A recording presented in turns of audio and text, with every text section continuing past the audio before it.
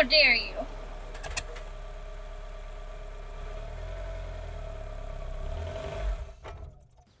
Shoot! I think the car just died. Oh, seriously, this is not happening. Why did we stop? What happened? Are we stuck? It's fine. We'll sit here for a minute and I will call someone. But what if there's a train coming? Don't worry, there's never a train here. And I'm sure we would hear one coming from pretty far away. Mom, we just learned about this in school from a guest speaker from the FRA. They taught us what to do if you get stuck on the railroad tracks. The FRA? What'd they say?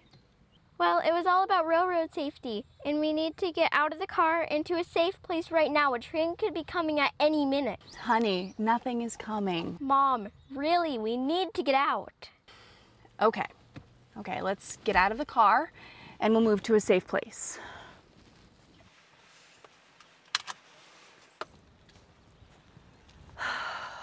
We should call 911, or probably a tow truck.